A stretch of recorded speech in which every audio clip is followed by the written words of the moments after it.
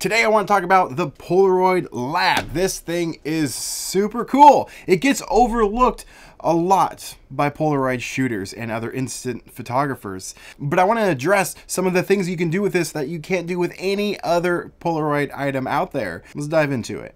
You know the type of guy that was a jock in high school but ended up becoming a huge nerd? You know, someone that's not afraid to make a fool of themselves on the internet. And someone that likes to shoot Polaroid a little too much. Did I say huge nerd? You know, just an ordinary, everyday guy. Well, that's me.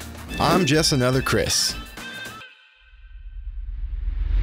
Welcome in. Let's dive into this and let's talk about the features of this before we dive into some fun creative things and hacks you can do with it. And to really explain it, it's a phone printer in a sense, but it differs from most because it takes a picture of your phone screen. It's an actual camera, which we'll touch on in just a few minutes. But you pop it open, there's a little button here on the side and it opens up just like that, and then you use your phone and you run through the app and then you set it all up, place your phone on the top, you wait for a little ding, and then you press the button and then it takes an image and spits it out, and then you've got yourself a photo from your phone.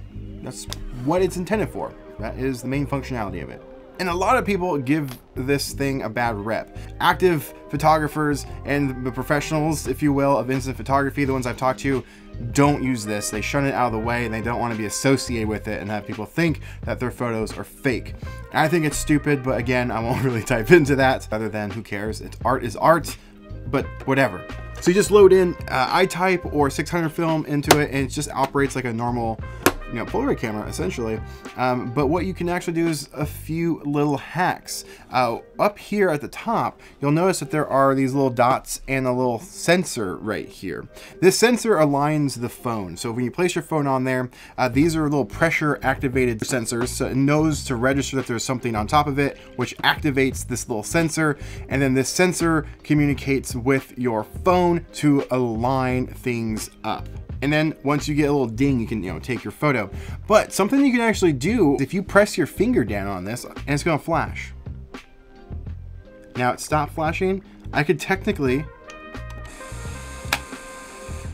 take a photo without the phone on there, which means you can do some macro shots with this. It can be very tricky to do. I was just doing it outside, but I was able to do some inside with some surprising results. Focusing it obviously is a huge challenge. You have to make sure you're on the same plane as the your phone screen would be. So you have to get right up in there and make sure you have enough light to take the photos. That's why I suggest outside. Now, I don't really use it for that. It's just an idea that was inspired by Dave Knopp from KnopTop. We did a live stream not too long ago using, what was that thing called? The Key Picks. I'll leave a link for it in the description below if you want to check it out. But he was able to, that phone printer for Instax Mini into a macro camera. Super easy to do. Anyone can do it. I enjoy doing it. By the way, it's super fun.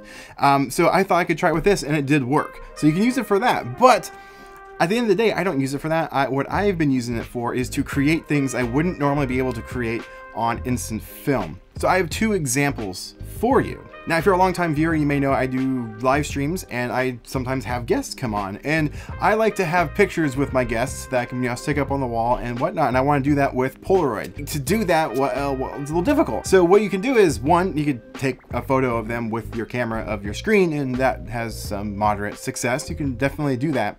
But what I'll go do is I'll go and just take a screenshot of the interview and then just print it out on the lab. Like, here are just a couple of the ones I've had. We've got Jake Medosic, we've got Jason Lusk, super cool, Charles Babbage, and then Dave Knopp. These are just some of the ones I've had on my show, and it's cool to immortalize them as guests here, and I love to do it on instant film, and I wouldn't be able to do that otherwise without this, essentially. At least effectively. Like I said, you could take a picture of your screen, but I've tried that, especially with Dave that day. It didn't work very well. It's all distorted and funky looking. It just doesn't do a good job. That's where this thing shines. Now, another creative way that I've been using this is to create prop replicas, I guess. Anyone that knows me knows I tend to like things that don't exist. So I tend to try and create them myself. And I'm a big fan of the show Parks and Recreation. And if you've been following my Instagram recently, you have already seen this. But I was watching the show and I happened to see a Polaroid in an episode where Ron Swanson is showing all of his meals that he has had at Mulligan's Steakhouse. And he showed his very first photo of him going there, and it happened to be on a Polaroid. Now, side note, I'm pretty sure they faked the Polaroid. It's not real for the show. That was just something that they printed out or something, because it does look slightly off. But I wanted to have that for myself. So what I did was I went back on my computer and pulled it up in higher resolution, took a screen grab, brought it into Photoshop, trimmed it up, exported it out, got the colors to where they were a little bit more saturated and a little less contrast because it's going on Polaroid film.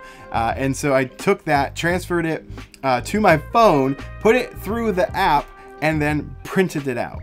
And now I have a prop, if you will, replica from the show of Ron Swanson, aka Nick Offerman, his first meal at the Mulligan's Steakhouse. I just think it's kind of a fun, unique thing. There's a few other Polaroids throughout the show that I'm actually going to try and do the same thing, but they're going to be a little more difficult. The quality that they've shown is a little grainy, and don't know if I can make it happen. But I was able to do this one to my surprise, really high quality. I did not expect it to come out this good, but I wouldn't have been able to achieve this without the Polaroid Lab. I've never sent fan mail to anyone, ever. Just never have. But how cool would this be to be like signed by Nick Offerman? I don't think this has ever been done before, and I'm tempted to like try and track down like a fan mail system and mail this to him to see if he'll sign it. I've never done that before. But it would be really cool. So if that happens, I think I am going to do it. I will share that story with you guys over in the members section. So if you want to follow that journey, consider joining up. The thing about Polaroid is it's art, right? It's photography, and it's always subjective, and there's no wrong way of doing it. And the Polaroid Lab gets a lot of flack for its existence.